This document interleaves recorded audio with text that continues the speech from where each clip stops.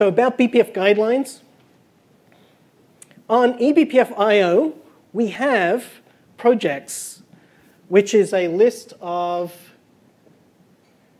projects in the BPF ecosystem that meet stated requirements. That's great. But we have wrestled with the idea of how do we also steer people to the easiest projects to start with, giving people from different disciplines the best experience with eBPF. And so the idea was, apart from eBPF.io projects, we also have an eBPF.io/guidelines to show best practice projects and steps. Tailored for end users, observability, security, networking, application accelerators, and so on. I'll talk about what I've got for observability so you can see the idea, but I will need your help to fill out the other things. So we've got security, networking, performance accelerators, probably other use cases as well. So this is just a draft. So to start with observability, familiarize yourself with traditional observability tools so you're not reinventing the wheel. One thing we tend to see is people will do submissions where they say, here's a new BPF tool, and it's like there's already a tool, another tool for that. So we want to get people to get up to speed to where the actual gaps are. We can also list recommended requirements to get people onto a BTF version of Linux early on. So when you're a newbie and you're getting started, yes, you need to be on something good. For observability, the best thing for people to do is to install BCC and then try running the libbpf tools and find some performance wins. And maybe I'll word this to be more clear. A problem I'm trying to avoid people doing is I get emails from newbies who have been playing around with BPF for a month. They've done nothing with it. They're still trying to write BCC tools. And it's like, please use the tools first. Tell management at your company, we just found performance wins. eBPF is great, before they get tired of you working on it with no deliverables and yank your funding.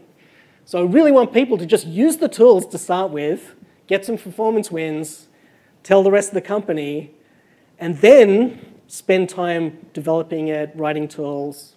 So get that in early. Then for 4,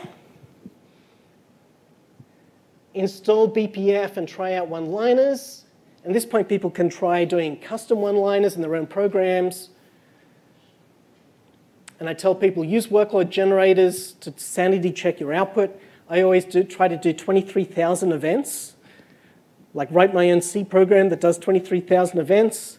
And then I do my observability tool, and it should match. The observability tool should say, yes, you did 23,000 events. Sometimes there's like kernel noise because I'm doing like a syscall or something, and so there'll be extras from the system. But if the output says 23,143, it's like, well, I'm in the right ballpark. So, this is a good point to check it with the user space, because once we had an intern and I asked them like count the number of executions happening on the system with a BPF program. They wrote a counter and they were incrementing it. Of course, this was not an atomic counter, and they were like, it's not matching. And then here's a simple thing that you think should have worked with BPF, and it didn't work because of concurrency there. So, yeah, that's a good point. I see it all the time when you're writing tools, because you find the fast path quickly, but you don't find the slow path to code. And so you're writing some TCP tool, and it's like, hey, look, it works, I think. And then in production, when there's like buffer bloat and retransmits and UDP, the numbers just don't work. So that's why you've got to like come up with a really good suite of workload generators to test out the different code paths, make sure they add up. For front-end UIs, I would tell people to build upon BPF BCC tool output, which is horrible, but like scraping the output of IOStat. But that's easy. BPF trace has -fJSON, so you can do BPF trace and then feed that straight into UIs. That's what we're doing, what Netflix is doing. And so Yep. And if you make it to 6, I'm still learning Windows. Oh.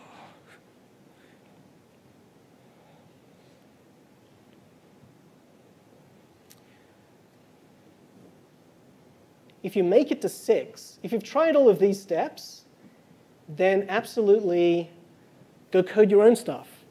Go code your own libbpf tools in BTF and core. And try not to use the Python stuff. Go through the contributing scripts checklist.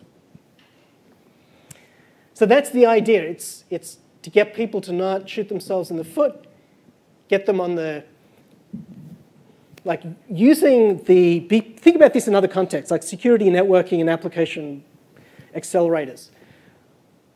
They need to understand the problem space first. Like, don't do an application accelerator when it's already got one built in.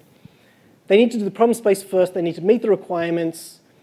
Try to give them some early wins so that management and the company likes their project, and then give them an easy path into developing BPF. Any comments on the observability one?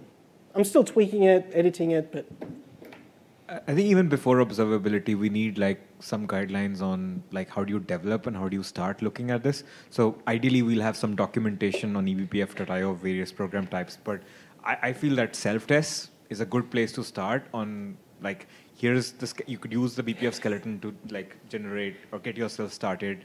What is the command line to use like to compile a BPF program? All of this is just a big barrier to entry for somebody beginning with BPF currently.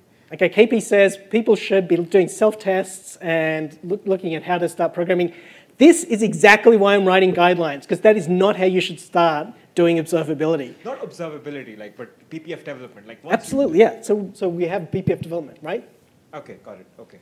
The problem with observability is that people start in doing that. And this is why they send me an email after a month and they've accomplished nothing, but like learn to hate the BPF verifier. And then I tell them, why didn't you just run some tools? So BPF development. So we absolutely can have guidelines here too. True. That should be self-tests. I'll just fill it out later. So what are the top things? Not just kernel development, right? Like when you started to write BPF programs, there are some guidelines around that.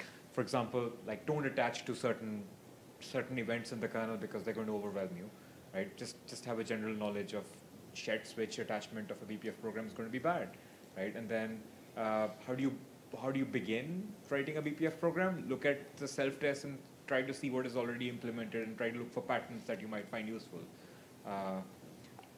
In the absence of documentation, which ideally should be there. So, like. Right, so how to begin, and like you check for existence of docs, and then look at self-tests. I mean, but people also probably start looking at, okay, my applications that I have, they are based on this and that runtime or this and that language, and then they start out looking for the library, and then they look at where can I start with that library to get some stuff done, right? I mean, this is for libbpf, right? Like, yes. So self-test would be for libbpf. Yes. Yeah, you're right.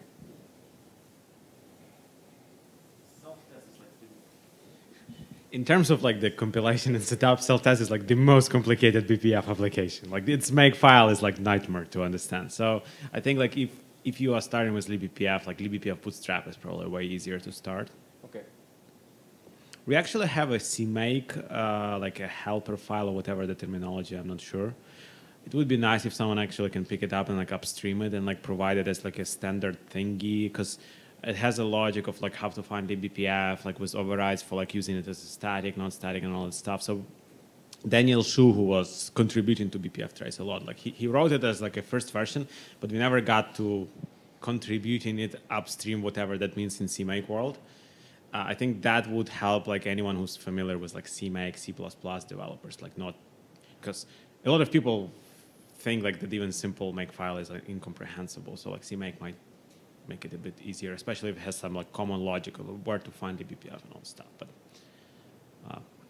maintainers will review contributions, you know.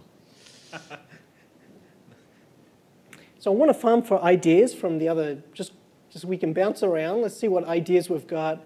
For security, I want to add a step about studying time of use attacks. I think the first thing to say for security is not the use case perspective, but just configuring your system correctly to use BPF, and this is disable unprivileged BPF. It's disabled by default, right? That is good, but don't fall into the trap of enabling it yet. Okay, so BPF unprivileged, disabled by default. But if you want people to be successful, right? So one problem I see is some startups are taking my exec-snoop, TCP life, and OpenSnoop and saying there's an intrusion detection tool. And I did not write them as security tools. I know that you can defeat them and make them print out wrong things. They're observability tools. They have a different set of requirements. This is why I need to do guidelines and say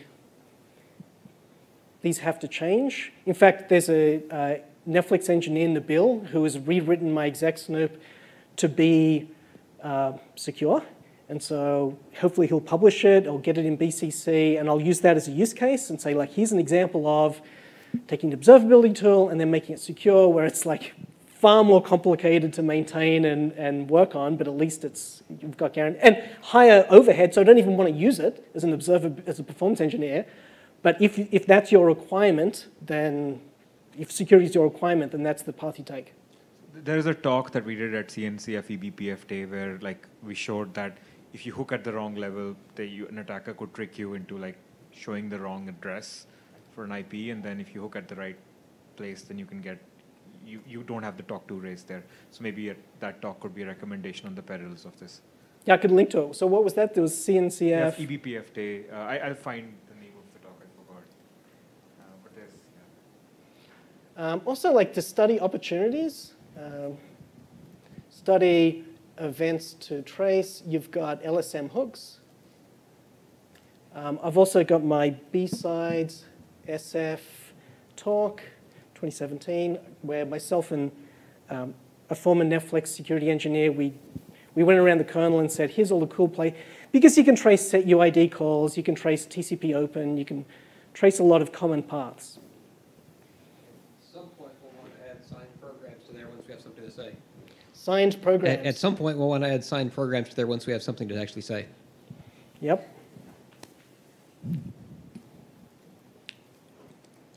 And I think regarding the 6th point, maybe you have it in the exec-snoop as well, but like some of the bigger projects that are out there, they were probing the user memory, and that's of course racy. So they were attaching to the wrong hooks and using the wrong methods, and it's been there for a long time, and they got a CV on it, but it would be something that people should have considered much earlier. Yeah, I think that's something that Nabil has done with his... For the COM, the other one you see a lot is the iterating problems we see. I've seen people use the COM it's some sort of thing that is actually... right? It's Yeah, I use it all the time. It's convenient. So for observability, yeah. But for something that you trust, it's dubious at best, right?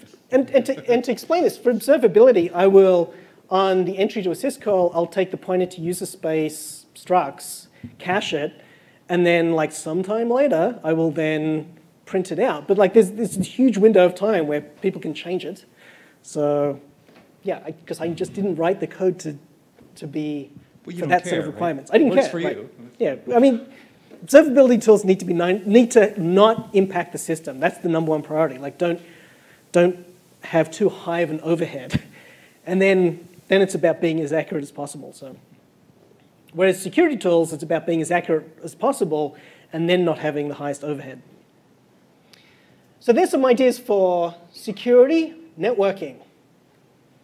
Familiarize yourself with XTP, Cilium, Catran. What else? Don't assume the world is IPv4 only. Yeah, yep. IPv6, UDP, Quick. What's Quick called now? HTTP 3? know the HTTP3 uses quick. Right. P3. Anyway, familiarize yourself with the current state of the art.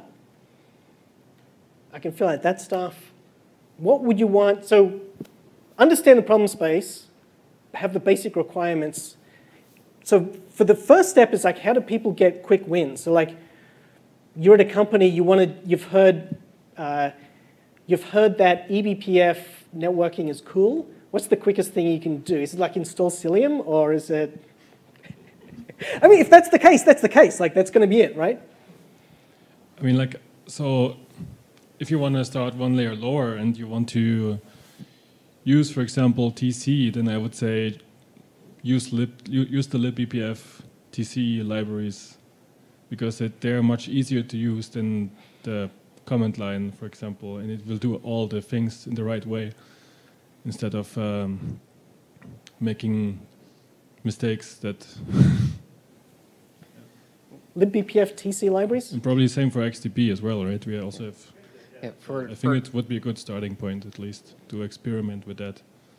For networking design, right, there's a number of things that you can do in networking that you could, in theory, do at different layers, right? So the first big design question is, what's the right layer to do your thing at, right?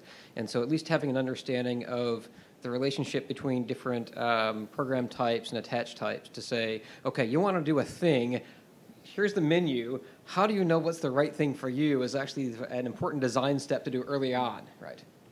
Or your performance is going to be really bad. Maybe related, I feel like building a very basic DOS type thing at XDP is just a good way to get a sense for how BPF handles, like what kind of interface it has, the packet, like how do you deal with this stuff, even if this has been done better by other tools already, but like it gets you experience with it. Right, but if you're going to do something like, oh, I want to scan the payload inside encrypted quick or whatever, then doing it at the XTP layer is probably a bad place to start. There's a talk by, on the eBPF summit, there was a talk by Liz, which does a very basic XTP program. That was quite useful if somebody doesn't know where to start. So get experience of TC and QDisks. Like that's familiarizing yourself with the problem space. You don't go and reinvent. Like, look what I did. It's like that's the QDisk. There's already one for that. Sorry. I think another perspective could be like different layer, right? XDP is the bottom one, but we also have like per net namespace program, per C group kind of program, and then also per socket kind of BPF program. So it's a different scope of running the program. Right. I think. Yeah, it's part of designing options, and like it's also understand scope. So it was C group, socket, device. XDP is a scope.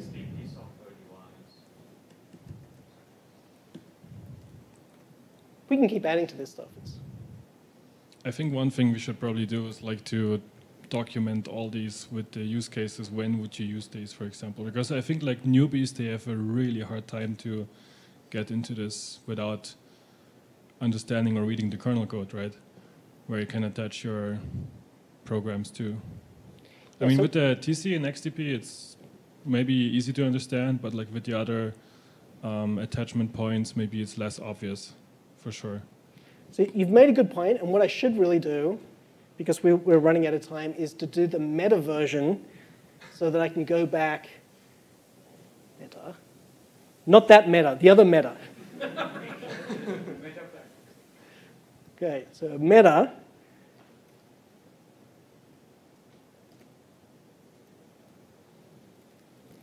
So it's all the different things you've got to familiarize yourself with. It is the problem space,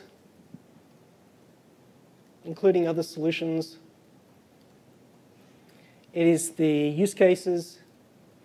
It is the like technologies. What else? What else was there? And actually, what makes sense for you?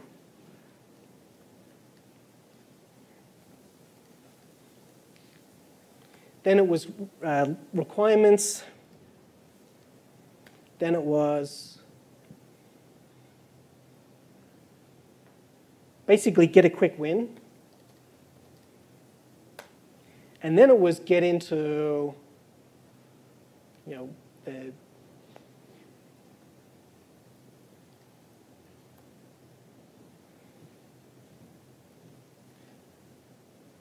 it's a recommended programming path from easy to complicated. Like what's the easy one, the harder one, the harder one. So that's what I've got to make sure is in each of them so that as people work through it, they're getting the best value. Could we get you to write a new book? Next book is going to be much shorter. I'd love to do a 250. I see all these people publishing very thin books. It's like, why can't I publish a thin book? Why are my books always too long? Because it's all this work, copy edit and publishing. Yeah, I'd love to do a 250 page book. Maybe it will be eBPF on Windows, 250 pages, eBPF tools. Looking through the window glass of eBPF, something like that.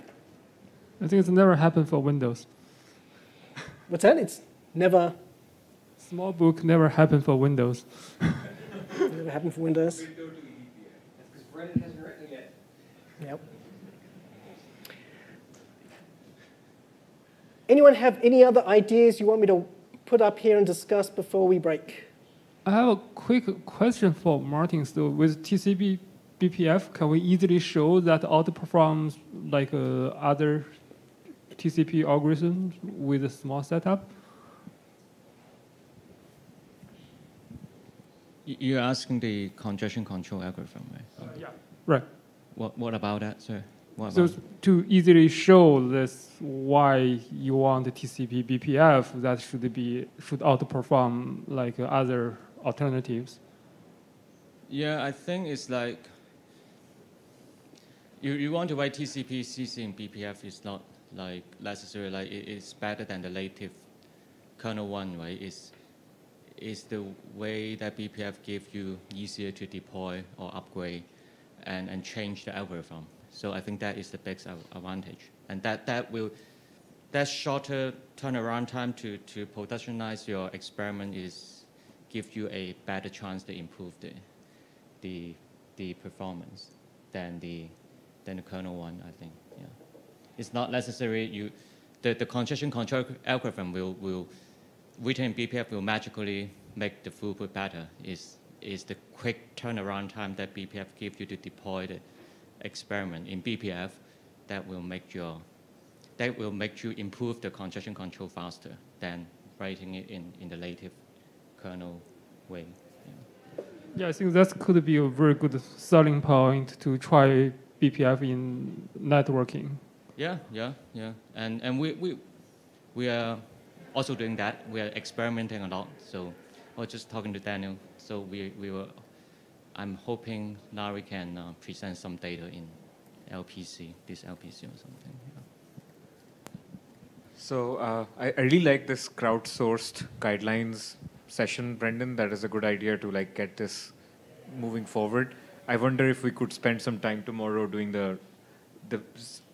in a fancy way, like call a technical roadmap in a simple terms, like the wish list of things we want to do in BPF, fill out the stuff, and then have everybody look at it, right? That's a great idea, yeah. So I was also thinking, like, given you're doing the guidelines, right, this should also be pointers where, I mean, sometimes I get emails for people asking where to start, and it would be good if they want to go into BPF development, where they can help to have pointers in the different areas. Right. Yeah, well, I mean, that's what this is, right? Different Yeah. areas? Or you mean sub-areas? I mean, like, for contributing to also the project or the kernel or, like, areas where they can help. But I think this ties into the roadmap that we've been talking about. I think we should do a session on this. Let's do a wish list. We should tomorrow. have a contribution Yes. guide, like, Yeah. Yeah, from time to time we've had a wish list on BCC and BPF trace, and Alexi's done kernel BPF wish lists before. But yeah, to link to them from here, so that if people don't know what to do, they can start with one of my bugs. So that'll be nice. So where is the existing wish list for the kernel? Like, I haven't seen one for years, okay. but I think we maybe had something like this 6 years ago. I don't know, Yeah. but I think like what would help is not like specific items, but maybe on a high level, Yes. like a roadmap where we want to be strategically, and people can dig into that more Not deeply. fix this null pointer exception. Yeah, and- no, exactly. that doesn't make sense. Yeah. So we have a similar like half-started document, right? Let's just fill it out live here.